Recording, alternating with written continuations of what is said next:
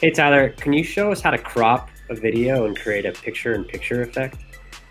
Yeah, so we have this shot here, and if we wanted to crop this, simply double click into your clip editor, select the crop icon.